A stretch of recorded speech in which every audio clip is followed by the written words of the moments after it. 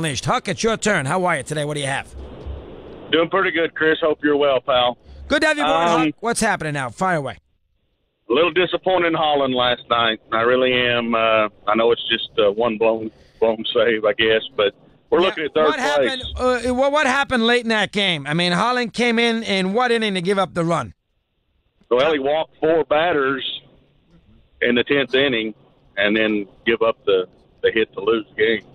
Well, he didn't give up the hit, but he walked the 4 batters. Walked the 4 batters. Yeah, that's pretty. It is his first outing of the year. You got to give him a little chance, but I get the idea that you're disappointed. That's a fair point. Go ahead. Next.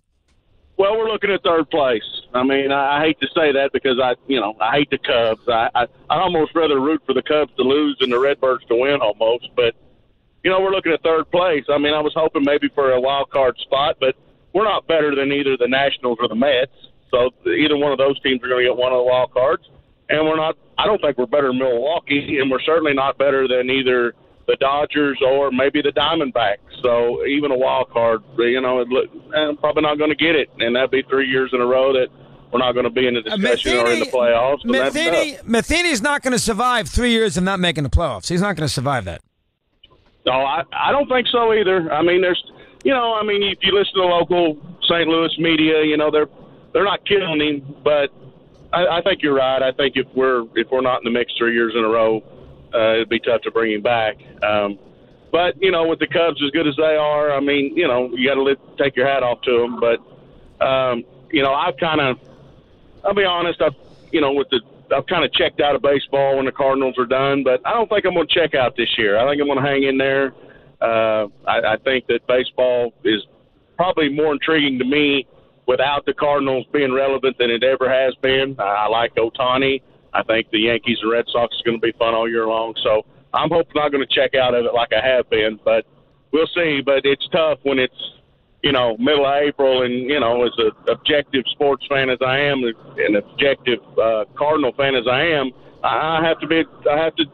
we're third place team. That's probably what we're going to be. Baseball is the hardest sport to stay into it when your team stinks. Football, if the team stinks, you watch the other games. They only play 16 of them.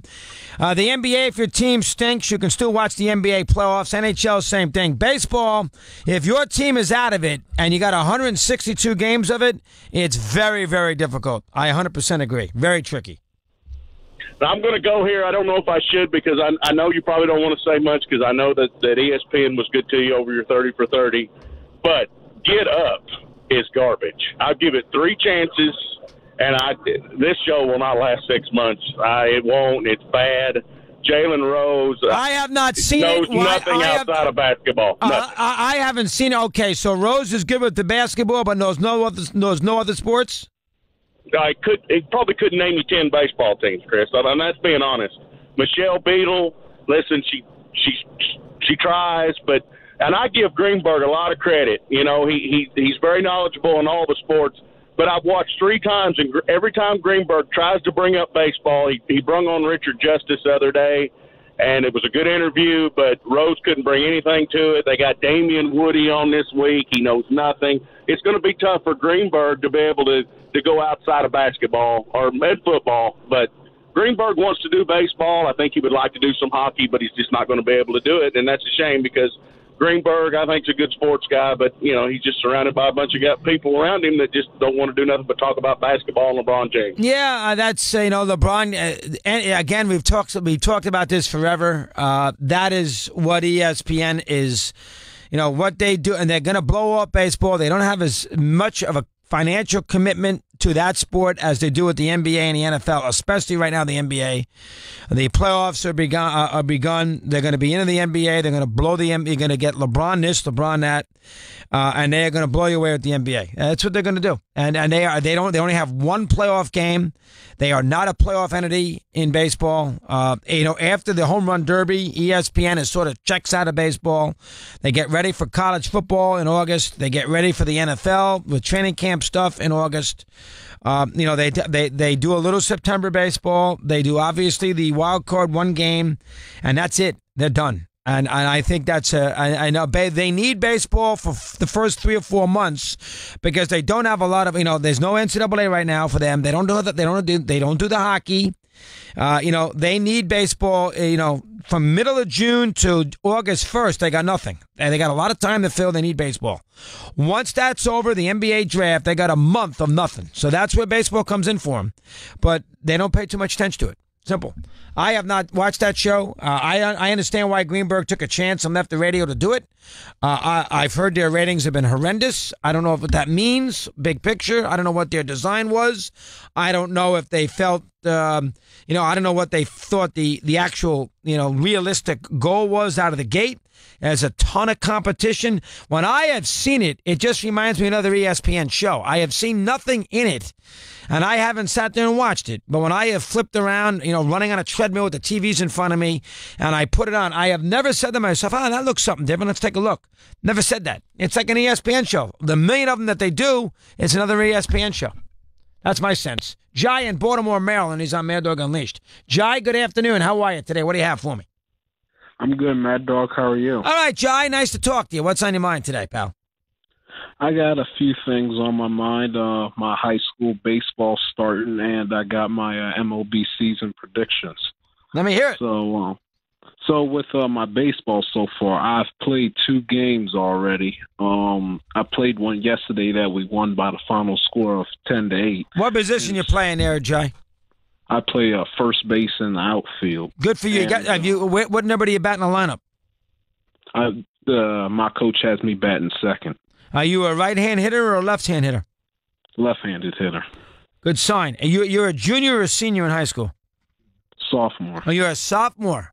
You got a good high school varsity. You got a good high school varsity team? Nope. They're bad. The Mad Dog, to be nice, because I don't want to air them out on national radio, but some of those guys have no business picking up a bat and a ball, if you know what I mean. Really? Do you have any pitching or not? We have decent pitching, but it's not what I want. I mean, granted, I'm not expecting us to have Koufax and Palmer on our staff, but it's all right. Wow. So you played 2 games? What's the record? Our record is 1-1, and so far my batting stats so far, I've had 2 singles and 5 walks through 2 Wow, games. That's pretty good. You've been on base, so you've been up about 10 times, and you've been on base 7 of the 10 times. Yeah. Any errors? Nope. Has it been freezing while you play? Freezing, Mad Dog, you have no idea. My 4 fingers on my left hand, because I'm left-handed both ways, my 4 fingers on my left hand were frozen the entire game yesterday. I could only feel my right hand. That cold. All right, so you're 1-1. I want a complete update as we move it along here. Complete. Does your team follow MLB, or are they bored stiff with baseball? I mean, with my school, you can never tell. Some of them are into baseball. Others, they wouldn't tell you Jim Palmer if they came into their living room. So it's mostly NBA and football. Yep. Well, mostly NBA, but yeah. Mostly NBA and football. All right, Jai, we're going to keep an eye on that. Up 10 times, 7 plate appearances, away we go. 7 times you've been on base. A good on-base percentage. We'll get statistics out of Jai as we move along this spring, our little pal. Maria in New York. Maria, good afternoon. How are you today? Oh, yeah, let me press again. Maria, are you there? All right, Maria's not there. We lost her. Poorly produced by Eddie. Here's Eric in Long Island, New York, and he's with us here on Mad Dog Unleashed. Eric, welcome. How are you today, pal? What's going on? I'm doing good, Dog. Listen, looking forward to the NHL playoffs getting going tomorrow. First time in 7 years, no Rangers, so I'll be acting a casual fan, into it. Let me take you back to the first week in January. I was out in Vegas for Wild Card Weekend in the NFL, but that was also the same weekend the Rangers played out in Vegas, so I had a chance to see T-Mobile Arena. Tremendous arena. I mean, the fan base out in Vegas was very lively for that game. I can't imagine what it's going to be like when they open up with the Kings tomorrow night and Friday night at T-Mobile. The last thing I did before I left there in Vegas, I made 2 plays on the NHL for the playoffs. Let me hear it. At the time on January 5th or 6th, whatever that date was, I put money on the Predators at 12-1 to win the Cup. They're currently at 4-1. and I also took a shot at the Anaheim Ducks, so a rematch of the Western Conference Finals. Wow. They're a team that started off the season very ravaged by injuries, especially on defense and up front. They have a lot of pedigree in these playoffs. I got them at 22-1. So I caught a break last week. I don't know if you paid attention, but the Ducks were in a fight for their lives just to get in. They got into the playoffs, but also what they did is they avoided that 8th spot in Nashville in the first round. So now they're on the other side of the bracket with Vegas, LA, and San Jose playing San Jose game 1 Thursday night. I got a shot with Anaheim and Nashville. If they can meet up in a Western Conference Finals rematch, I'll be sitting there come Cup final time with one of those two teams with a chance to win some money. So I did take a shot on Nashville and Anaheim, but I feel confident with the Predators at 12-1. It's a good bet. At least getting to a Cup final. Yeah, it's a good bet. Go ahead. If you ask me right now, I'll call tomorrow and I'll give you my series predictions when you do the show. But if you ask me right now, I got a feeling that Nashville-Winnipeg winner in round 2, if they both get through, which I think they will, I think that's going to be the team that actually probably comes out in the West from what I've seen from January on. And as far as the East goes, Dog, I think the Bruins did them a disservice the other night, losing to Florida at home, having to play the Maple Leafs. I think that's going to be a 7-game series. I'm thinking Toronto's going to beat them in a 7th game in Boston, get a little redemption from what happened a couple of years ago. But if Tampa Bay is firing on all cylinders, everybody's playing well, getting the goaltending, they got a lot of firepower up front. So it'll be interesting how the East shapes up. But I will tell you this: I think Pittsburgh, 3 times the amount of games they played, I think it's going to be as good as they are. Crosby and Malkin, you can never count them out. I just think the schedule is going to catch up. I wouldn't be surprised if this is the year where, Washington, they're not the President's Trophy winners. They go about the regular season. Nobody talks about them. Watch the Capitals make some noise in the playoffs when nobody expects it. I took them last year and I got burned. I'll lay low. I'm going to take Winnipeg as a crack at 10-1. That's what I'm going to do. The Jets. I know Torrey's going to get that's an odd one. You're going to sit there and watch Winnipeg Jets hockey? the thought of that is actually very funny. Yeah, that's why I'm going to do it. I'm going to take a run at Winnipeg. I'm going to be a Jet fan this off. How you doing? All right, and you're going to have to find 5 different channels to find out where the game is. Well, right? I'll find the game, Steve. Trust me. I mean, I know you're not as big. Well, you always complain about that, because you can't find the games. Well, let's take a look. I got the schedule right in front of you. You make a big deal. May I take a look? Winnipeg, first game is on NBC Sportsnet. All the games are on NBC Sportsnet. No, that's not bad. SN is Sportsnet, I'm assuming. Is that NBC Sportsnet? That sounds like it. All right. It's not, Hot NHL Network or anything else. It sounds like it's on. Did you hear that the Golf Channel is going to have some hockey playoff games? Did you hear about this? No, I did not. Yeah, did you hear this, Eddie? Well, Colin? That's an NBC affiliate. They're trying to spread the games around. Is that supposed to be? I forget which one specifically, but I did read that. All right, very good. Just kind of odd, don't you think? Piece of note from Steve. Okay. Well, I figured you'd be interested in that. You usually get into that stuff. That's a strange one. The Golf Channel, Frank Noble going to call the games. We'll have that going for you here. Who's your Mount Rushmore of New York athletes? We did Boston. A lot of guys are left out. Who's your Mount Ruth? Where else you want to go? LT? I think you have to. That's 2. Who are the other 2? It's not Messier?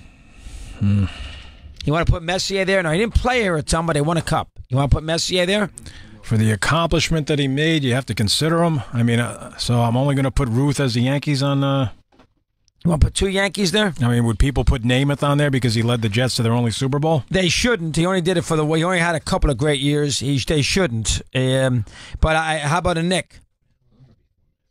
Yeah, it's a tricky thing with a Nick. They won the 2 championships. You want to put Willis there? You want to put Clyde there? You can't put Ewing there. No. They don't have as many as you think. Boston's got great. I mean, they got Russell, Williams. You're not going to get anything better. Russell, Williams, Brady, and Orr.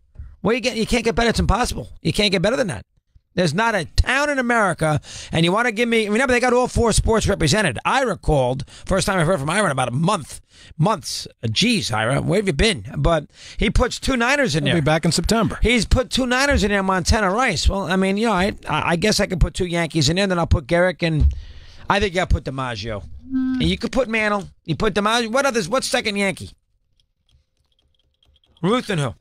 It's one of those three. You can't put Jeter there. Yeah, no, I wouldn't. It's either Garrett, Mantle, or DiMaggio. Which one? Which one you want to put? Probably one of those three. Well, it is, Steve. It's not probable. It is. Which one? Well, if you're so certain, why are you asking me my opinion? I'm asking you one of those three. I mean, what do you want to put up Bucky Dent? I mean, which one? I mean, it just doesn't seem fair that I can only get 4. You know what I mean? Bucky Dent. I mean, what, you want to put Horace Clarke in your Mount Rushmore? What one out of the three? Let me hear. Which one? Garrick didn't win without Ruth or DiMaggio, and he's more known for the speech, so I'm going to leave him out. I think I might put Joe D in there. He's a better player than Mantle. It's a tough call, It's very difficult. It's tough call. This is like it's impossible to answer. All right. It really is. Very good. How's that for a cop-out? Not bad. It's a chicken or steak question. That's why it's perfect for you. Maybe we'll use that tomorrow, guys. Write that down. I don't know if Danny's heard of DiMaggio. Has he? No, I doubt it. All right. Yeah. Well, I know Patrick Reed, was he in studio today for the morning guys? He was in the building, but he didn't make his way into the studio. How do you not make? He came in the building. We didn't get him in morning men? That's right. How is that possible? He hit a detour right down to the corner office way in the back. Oh, really? Oh, that was it. One of the. No, that's ridiculous. How do we lose a guest because he's got to run down to the corner office? That's absurd. And believe me, that show needs a guest, our show. I mean, how do we lose one? Great guest today. Not that. Well, who'd they have on? Several people. Go ahead. Who did they have on today, actually? I'm trying to remember. Guy Fieri? Oh, yeah, that's right. Guy Fieri was on. Who's he? You don't know who Guy Fieri is? I do not. Celebrity Chef. Oh, it's a celebrity show. You ever seen Diners, Drive-Ins, and Dives? Oh, it's God, one of the no. best programs there is out there. God, no. He's very popular. I missed that. I got 2 more episodes to go of Breaking Bad, by the way. 2 more to complete the whole thing? Yep. It is a great show. There's no getting around it. Do you feel better about the later years than you do the earlier ones? They're all very good, Steve. Every single one of them, huh? There's every year is going to have a few episodes that you can do without. Oh, sure. But it's very good. You'd like it. I'm surprised you've never gotten into that. You would really like it. I'm sure I would. I'm surprised you haven't sat there one day and get off the Yankee Tampa game and sit there and say, let me watch a couple of these in a row to get a feel what's going on. Each show is 47 minutes. Yankee Tampa game. I'm surprised. I haven't done that. I'm surprised. If the Yankees keep up this pace, maybe there'll be a lot of time for viewing Breaking Bad. Boy, I'd love to see Stanton. Yankees out of it by June. I would love to see Stanton 0 for 5 and 5 more strikeouts tonight. Well, you count on that. That would be. I'd love to I predicted it tonight. 2-hitter, 12 strikeouts. Well, who said that the Yankees were making a mistake bringing Stanton in? They didn't need more strikeouts in that lineup. All home runs. Who said it? All year. My first reaction was they didn't need him. But again, he fell in their lap. But again, it's 10 games. Jeez. Let's relax a little bit. All right. You're watching every single pitch, so, I mean, it means something to you, right? Correct? That's my team. You're a good Yankee fan. I give you that. You're a good Yankee fan. Very good Yankee fan. Anything else going on I need to know about? The Cubs lost. Oh, the Pirates. Pirates are 8-2. My White Sox stink. They're down 6-1 in the 9th. Oh, my God. Anything else? Nothing in it. The only game in the NBA tonight of note, Philadelphia needs to beat Atlanta to clinch the 3 seed. If they win tonight and then they win tomorrow, then they get the 3 seed. No, they get it anyway, Steve, because they beat Cleveland head-to-head in the season series. They got the tiebreaker. You sure about that? So all I have to do is win tonight. They don't need the game against Milwaukee. They do not. They won 3 games. I read otherwise, but maybe you're right. We better double check it. Philadelphia, Cleveland tiebreaker. I believe Philadelphia won 3-1. That's why the game the other night was so important. I believe that because Cleveland needed to win that game to get to 2-2. I believe that Philadelphia won the head-to-head 3-1. If that's the case, they're a game up right now, are they not? You have to look at the They standings. have 30 losses and the Cavs have 31. So they're a game up. So if they're a game up, all they have to do is split to win this if they won the season series. I believe they won 30 losses, Cavs have 31. Right. So I believe the 3 games to 1. Is that correct? Here you go. Cleveland, which owns the tiebreaker over Philly. How do they own the tiebreaker? Via conference record. They don't go head-to-head? This is what this says on CBS Sports. Well, hold on now. Since when do they not go head-to-head? That's the first I've ever heard of that. They do not do head-to-head to decide the tiebreaker? Is that possible? That's what Steve read. Call the NBA on that, please. Is it because they're out of the same, not in the same division? I mean, this was 5 hours ago. This story came out. Fine. You got to explain to me who won the head-to-head. Let's first make sure Philadelphia won the head-to-head 3 games to 1. That's the first thing. And maybe it's 2-2 and I made a mistake, but I believe it's 3-1. Philly won a game in Cleveland, and they won. Look. Yeah, that's important. Maybe it's 2-2. I thought it was 3-1. Well, I might be wrong. Let me just give you one other baseball item. So did you see that Yadier Molina and Torey Lovello got 1-game suspensions for that little incident the other day? They did. Did the umpires get suspended That's a from good the Yankee game? I don't think so. Alex Gordon looks like he's got a serious hip injury. All right. Which is not good for the Royals. That was a bad contract, $75 million. Next. Yeah. Mikael Bridges leaving Villanova for his... no shock. Next. And Richie Incognito looks like he's going to be retiring after 12 seasons. Need the Cleveland-Philadelphia tiebreaker. If it's 2-2, then the conference would be next. I thought it was 3-1 Philly. I might be wrong.